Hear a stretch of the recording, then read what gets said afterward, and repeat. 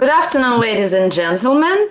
My name is Kate Zatakovenko, and today we are going to talk with Igor Vasiliev, an experienced investor on American stock market.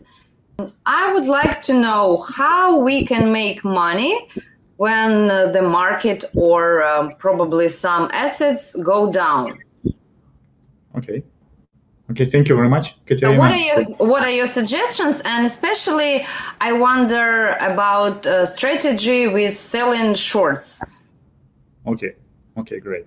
All right, it is a quite interesting strategy because a lot of people understand that you can make money, definitely can make money when the like the share, particular share or the index or whatever asset you're using is growing, okay, in price.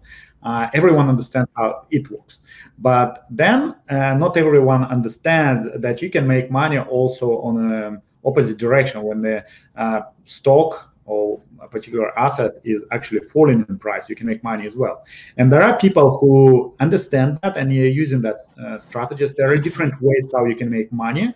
On doing that, some of them involve options, futures, and the simplest one it would be just selling stocks in short, right? So it's called shorting shares. Now, and that's probably the question which you're asking. Yeah, how exactly are we doing it? So the first question may be, what assets should we use of a good quality or maybe not so good, and where do we begin? Okay, first of all, probably let me explain what the strategy is, how it works. Now, when we play in long or when we are making money in a long duration, so it's when the price is growing up. So what we do, we buy shares, for example, for $10, and then we sell them when they reach $12, right? So, and we make $2 on each share. So if we bought 1,000 shares, we bought $2,000. Okay, that's simple. That's what you usually come for the stock market to make money when the assets go up. Correct. But when the market goes down, you can do opposite transactions. So first, you don't have shares, but you can sell them. Okay, you can sell shares, and then already when they go back down, so for example, from $12, they go to $10, you can buy them back for $10, okay, and make this $2 difference. Do I sell my shares? No. If I don't have shares. This is the thing, right? So some people say in order to sell something, you have to have something. Yeah. In this case, in order to have something, you borrow it from the broker, your broker. So basically what happens, the share price of particular stock, $12. And you personally believe that this stock is going to go down. So what you do, if you have this agreement with your broker, you borrow shares from the broker and you sell them to the market to a particular person. So it happens instantly, so you don't have to apply for that. No. So if you already have this permission with your broker, as soon as you want to sell those shares, you just create the order to sell and the borrowing happens automatically. So that's how it happens. And when you create this transaction, so if you see that you want to sell 1,000 shares at $12, so what you do, you create a sell order, you sell it, and then the next thing happens. On your account, instantly you see minus 1,000 shares. Do I pay something for this? They pay you. You get $12,000 because you sold it for $12 for one share. As soon as you sold it, they pay you $12,000. Now you have $12,000 in your account, but you have minus 1,000 shares. Now, important part here, you cannot withdraw this cash because some people say, oh, cool, now I borrowed shares, I sell them and I withdraw the money. No, you cannot do that. Okay, broker won't allow you to do that. Now you have to have this money as a collateral on your account. Not only that, brokers usually they have certain margin requirements. Also, you have to have certain amount of money on the top of that or buying power. All right. Like, now, what if I have for about $10,000 on my account? So am I allowed to use this strategy? Okay, first of all, majority of brokers, at least brokers which I work with, they wouldn't let you to use this strategy because they understand the risk of these strategies unless you have certain trading permission. Now, some of my brokers, they require to have at least $100,000 before they will allow you to have the strategy. It's one. Other brokers, they will ask you to pass certain tests where they will have questions in order to distinguish your knowledge. If you don't pass that test, they won't allow you to use those strategies. Okay, and I presume it is a very good idea because a lot of people, they're trying to make money on the stock market without even proper understanding how it works. All right, especially short strategy. Sorry, yeah. It reminds me how at the beginning you should pass the test to drive Tesla. You do not just buy it, you pass a test to drive Tesla. Oh, really? I didn't know that. Because it's risky. The same is here, I guess. All right, okay, fantastic. So this is the thing. And what happens here, when you have this cash and you have certain collateral, so the main idea to make money like that. So if you sold your shares at $12, you receive $12,000 on your account, okay? You sold shares, then you wait. The share price goes down, down, down, down, reaches, for example, $10. What you do, you buy same amount of shares, 1,000 shares, for $10. Now you pay in total $10,000. It means that you receive 12, pay 10, $2,000 remain in your account, and when you buy those shares, instantly they're given back to the broker. So on your account is zero amount of shares. So you gave it to the broker, that's it. You exited the short trade and have $2,000 of profit on your account. And I keep my profit. Of course, you keep your profit, okay? And that's why it's very attractive. And a lot of people, they see, okay, this is perfect time. Sounds easy. I make money when the stock goes down, and I make money when the stock goes up, and I don't have to wait until it falls down. Now, it is attractive strategy also because usually if the stock price grows up, for example, for 3 months, when it falls 3, 4, 5 times faster. Okay, so, and that's why a lot of people prefer this way, because they believe that you can make money much faster on the fall rather than on the growth. But what about in case it does not go down? Yes, this is probably the biggest risk, because you have unlimited risk, assuming that the share can double in price, triple in price, quadruple in price. And the recent events, they showed us that in some cases it was like 10 times fold, like in growth, and it's so quick, and people even couldn't close their position while it was growing because there wasn't enough liquidity on the market. Now it was short squeeze. We'll probably talk about it later, but I will explain you how it works if it works different directions. So for instance, you sold for $12 a stock. Now you received $12,000, and then the stock price still growing, okay? And it went up, for example, to $15. Now, in this particular case, you would have to buy those shares at $15 price. So you pay $15,000 for your 1,000 What if shares. I don't want to buy them then? So you still keep them, okay? And you can keep this position until the broker decides to close it in like itself. And the main reason here, for instance, if you have buying power of, let's say, like altogether after you receive this $12,000 in total, you have $20,000 free cash on your account which you can use. So it means that the share price can go only to 20,000, and if it goes above, you won't be able already to buy this 1,000 shares. Broker won't allow that. Broker at certain level, they will send you the message that, look, you're getting into margin call, and they will themselves close your position. So they will buy that particular stock at whatever level they decide. So if it is $20, so they will buy it at $20 and take this to themselves. So they never wrong. Brokers will never ever lose money on that particular trade, okay, because they borrowed money, like stock to you, and they know how much money you have in your account. So it is impossible to withdraw it. It is impossible to get into the margin call. So they will control it instantly. So I have a huge responsibility to my broker. Absolutely, absolutely. So that's why, and that if situation like that happens, so what happened? So you sold it for $12 and you bought it at $20. So you lost $7 on a share, which is $7,000. I'm paying the difference. Of course, you're paying the difference as a trader. So that's why it's very kind of dangerous strategy, because it can go into $30 to $50 to $100, right? So there is no limit upside, and that's why you have to understand when you're shorting what exactly you're doing. On the top of that particular risk, there are also certain things that happens. First of all, when you borrow shares from the broker, broker is not giving it to you for free, right? So you have to pay. You have to pay certain fees. Same as if you're using margin, if you borrow cash from the broker, you pay certain interest on the cash. So similar story. Is it like broker commission? It is broker. It's not only trading commission, which broker has. It's like for providing. Like I buy stocks. Yeah. So it would be same transaction like I would say buy and sell. The broker will have, but on the top of that, for the fact the longer you hold these short shares, the more you pay this commission. Okay, so if you like interest to the bank. Correct. Okay, I see.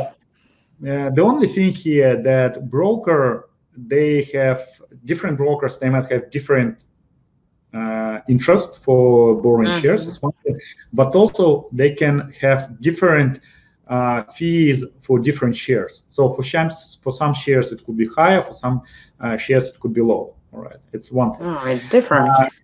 Another very important part here, that if you borrowed shares from the broker, now you are responsible for paying dividends. So because can you imagine the situation? Person A gave you broker shares, you took the shares and sold them to somebody else. Now the same lot of shares is owned by two people, but the company, when they pay in dividends, they can pay only to one lot of shares. So it means that one of these lots won't get dividends if there was a situation like that. So that's why broker, what they do, they take money from you, from the person who sold shares short. They're responsible for selling dividends. I remember I had the situation with Nokia quite a few years back. I had short position on Nokia. That price was $9, and I had 10,000 shares like short. And what happened? Nokia at that time, they sold their phone, like business Lumia, if you remember the mobile phones Lumia. They tried to. And they decided part of this cash they pay like as a dividend to their shareholders. And because it wasn't predictable, it was in between dividend payments, so I didn't expect that. And then I see this announcement. Surprise! And $8,000 was deducted from my account at that time. So do you have to pay them immediately? Yeah, as soon as they, like on the same day when the dividend paid, they deducted from you. I don't remember exactly on what day it was, but it's a dividend record day. So as long as you're recorded that you have short shares on the same day, that's it. So you're liable for these dividends. Okay, that's what happened to me.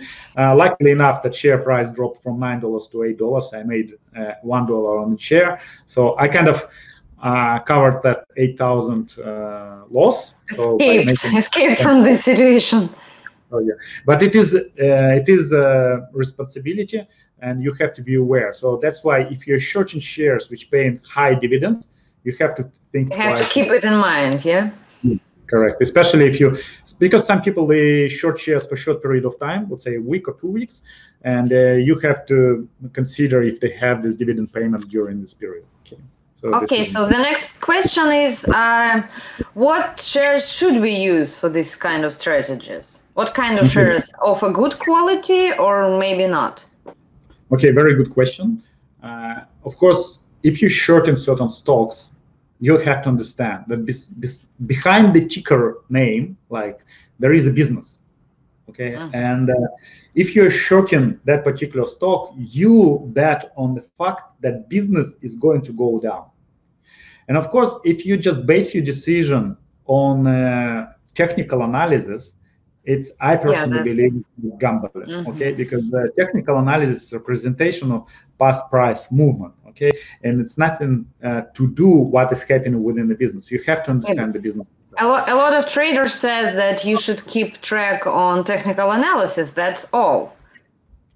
You have to keep on that, but especially if you play big money, technical analysis not always works, and so that's why I don't know any trader who trades like hundreds of $1,000s and they don't look at fundamentals. It would be a silly thing to do, right? So if you're a small player with several $1,000s, definitely behave as those investors, because that's what they do. They analyze those kind of particular situations. So basically, what kind of businesses you need to have? So businesses which are losing market.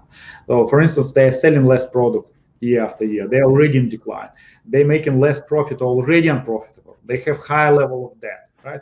And you understand that even from the current price perspective, because usually those businesses are already beaten down. Okay, their price is already down.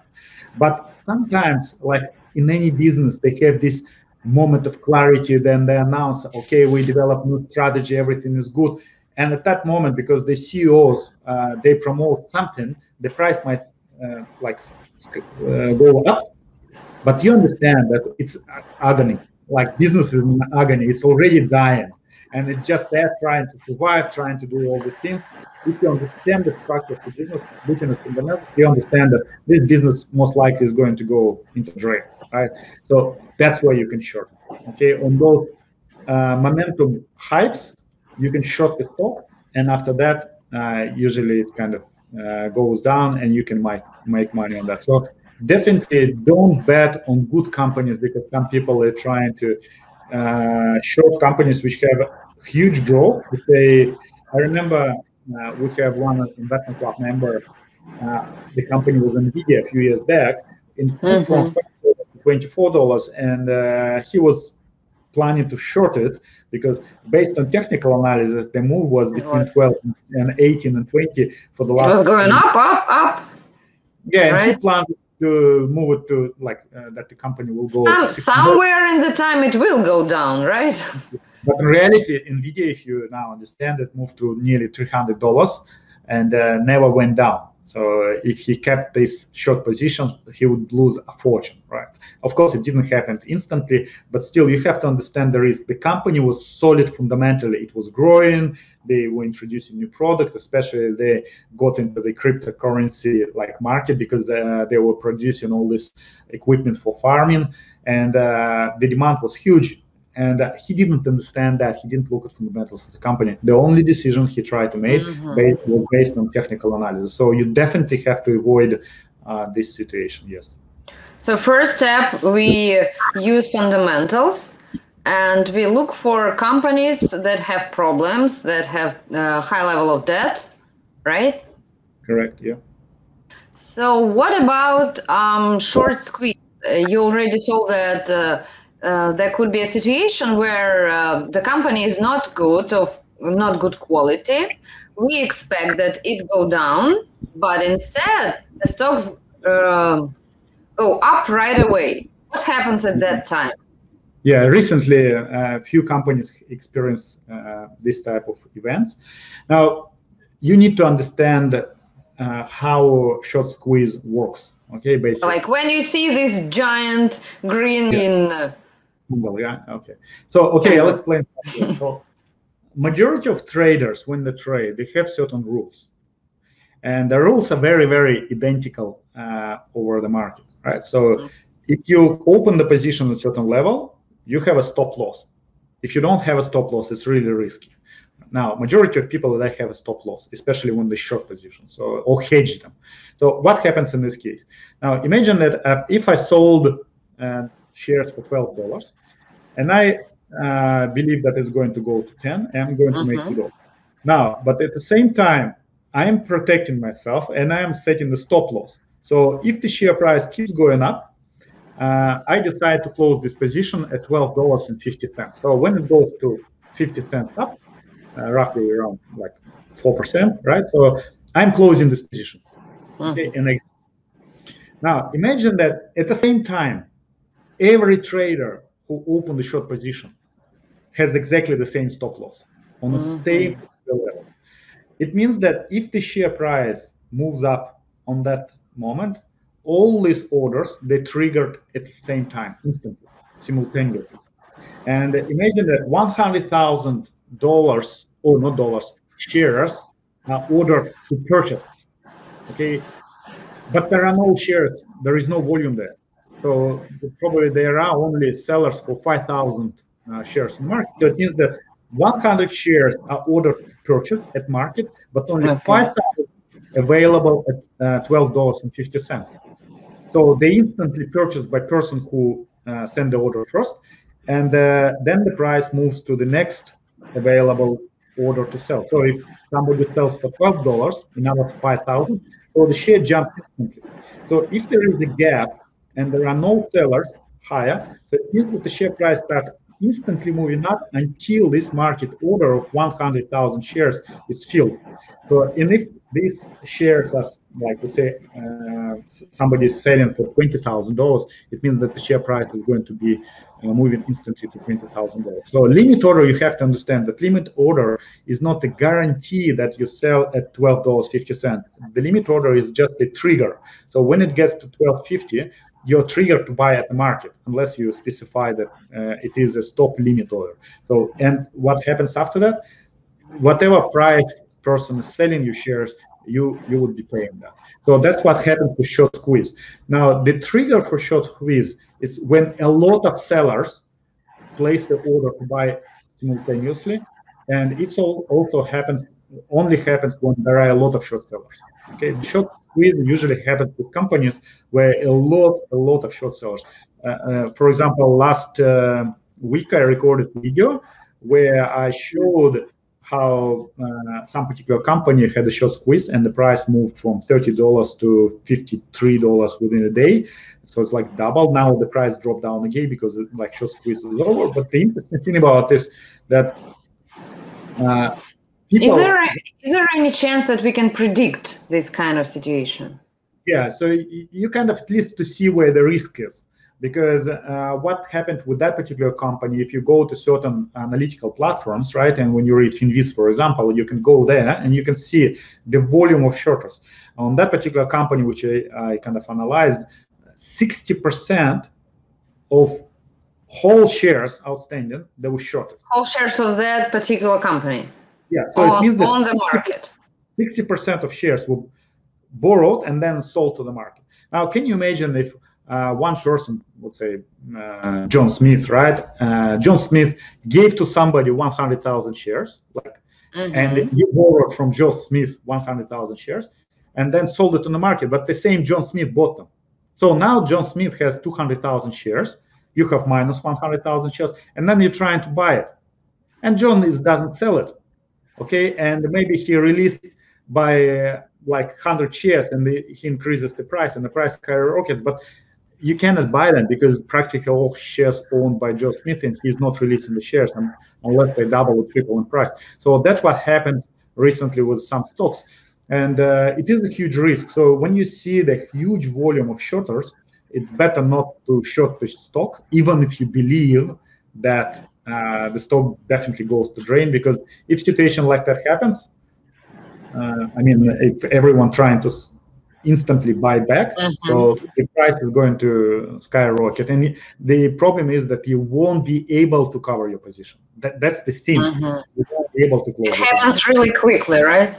Really quickly. It's one day you go somewhere, you don't monitor the market. But even if you monitor the market, you place the trade and you want to buy at 11.50 or 12.50, but then there is no opportunity to buy. Absolutely, because there is a queue. Okay, and if already 1 millisecond later than somebody else who placed 100,000. I go first. You go second. So this is the very risky situation, I say. Yeah, there are other strategies to make money when the stock market goes down. You can probably, one of them is using put options when you buying put options. Is it less risky? It is in a sense that you're placing certain amount of money, like usually, like let's say for the same $12 share, you might place only $1, right? Like you invest much less. Yes, of course. So like when you're shorting, you don't invest at all. You get straight away cash. Okay, you don't have to put any money. In this particular case, it works like insurance. So you insure the stock that is going to go down, and you're able to sell it at $12. So you don't borrow that stock, but you kind of have a right to sell the stock at $12. And if the stock goes to $8, then you buy the stock and then you sell it at $12. So it's like you just buying the right to sell the stock at $12. And of course, if the stock doesn't go down, the only thing what you're losing, this right. Okay, whatever premium you pay for this right, it expires because you buy it for a certain period of time. And if you were wrong, at least you're losing just that premium which you paid. You don't have unlimited loss there. Okay. That sounds more tempting. You need to understand for how much to pay, because sometimes it's too expensive premium as well. So it's not as simple as it seems. You still have to understand the strategy in details. And how should we learn it? Basically, our academy, we have a special program where we teach how to operate with options, but also another program where we look at fundamentals of the company, where you try kind of learn how to understand if this company for growth, and you invest money, put cash there, and the company grows, or vice versa. When you understand the company is going to the drain and has no potential on the market, then you can use strategies on the downturn. So, but so it just sounds easy, right? But it's actually work, and you have to learn the strategies, right? Absolutely. That's why I don't understand people who say, "Oh, I play stock market," because as soon as person say, "I play," like a lottery, right? It's a game for them. It's not serious. I tell that I work on the stock market, and if you talk to any professional person who really focus on that, they never say play. They usually say, "I work with shares, I work with market, I work," right? Because it is work. You have to know how to analyze the company. You have to understand, because basically, as I said already, when you're buying the ticker, it's not just a ticker; it's a business behind it. So you have to understand what is buying, because you should know what you're buying, right? And it doesn't really matter if you buy it for one day, if you buy it for like whole your life. You still understand the fundamentals of the business, because what's the point to buy even for one day the crap business which can bust any time? Like no, you are not going to risk that. So you're going to buy solid businesses only. So this is very, very important. I definitely recommend, we have few master classes on our YouTube channel. So you just go and have a look how. What are the names? Do you remember? We have quite master classes, because last year what we've done, we opened our master classes for everyone, so it's completely free, available. Yeah, it's free. So nice. It's usually run only for closed group, for private group of our investor, for investment club.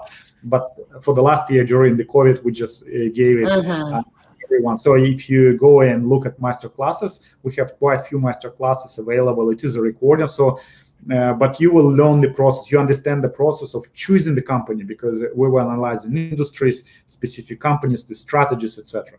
Right. So if you want to learn how to do that, there would be probably a link below this video, so you can have a look at our educational packages and see if you. So, would you recommend this kind of strategies to beginners on the stock market? Selling shorts and working with short squeeze? No, definitely not. You need to understand it more detailed, because this strategy has a higher risk. If you compare two strategies, buying shares and holding them for long term, and selling shares and holding them while they're falling, even though there are more companies on the market which are in trouble and have a higher potential to go down, but still, if you're wrong, you will be paying monthly payment to the broker, so it will be kind of negatively like affecting your cash. Also, you will be responsible for dividends. And the more you hold in this short position, the more you're paying, right? When you're buying stock for long, even if you're wrong and the stock collapses in price, it's unrealized loss. So you're actually not losing any money, because you're getting dividends if the company pays dividends. So, and eventually, if you choose the company correctly, it's going to recover, right? So you're making money, even it takes longer than you expected. So there are two strategies which are fundamentally different, and you need to understand it. So definitely, I don't recommend to use the strategy for the beginners if you don't properly understand it. What I would recommend you, if you like the strategy and you want to test yourself out, do it with no cash. Open a virtual account, paper account with a broker. So it means that you get the virtual dollars. You can do exactly the same strategy and practice there. So it's like playing simulator, right? And when you see it, like 6 months, if you see that it works for you, then already you can implement in real life. Okay, no real money first, right? No real money first, yes, correct. Okay, so let's sum up. For us to use short strategies. We need to pick a company that has problems or is about to go down. But first of all, I guess we should learn a lot, and we should analyze fundamentals of this company first. Correct. And we need to realize that we do have quite a responsibility for the broker and huge risks. Correct. Okay, thank you very much for information. It was really useful. If you have any questions, or if you want to talk about something else, you have topic in mind, please leave a comment below and we would be happy to talk about it. Igor, Okay. Thank you very much. Is there any words that you would like to wish something for beginners on the stock market? Guys, I just want to tell you that stock market is a fantastic place to make money. And you have to understand that the money on the market moves from people with no knowledge, with no experience, to people who has experience and have knowledge. So if you don't want to be in a situation when you're losing money on the market, so definitely learn. The more you know, the more profit is going to be in your account. It's first thing. Second thing, if you planning to put your money into certain assets and using certain strategy, if you feel uncomfortable towards that strategy, don't use it. Only put your money where you feel comfortable and your heart lies with your kind of understanding of the strategy. Only then do that, because believe me, it's no good if you make money but you have a heart attack. It's much better if you keep it and being healthy at the same time. Kind of, we call it swan investors sleep well at night. So be one of them. And in order to do that, just implement the strategies which you fully understand how to work. So, and if you don't know, please join our community, and we'll be happy to teach you. Thank you very much. That was a really good advice. I guess that's it for today. Again, thank you. Quite a lot of information. Leave a comment below. Let us know if you like this video. Thank you very much for watching. Bye-bye. Guys, bye-bye.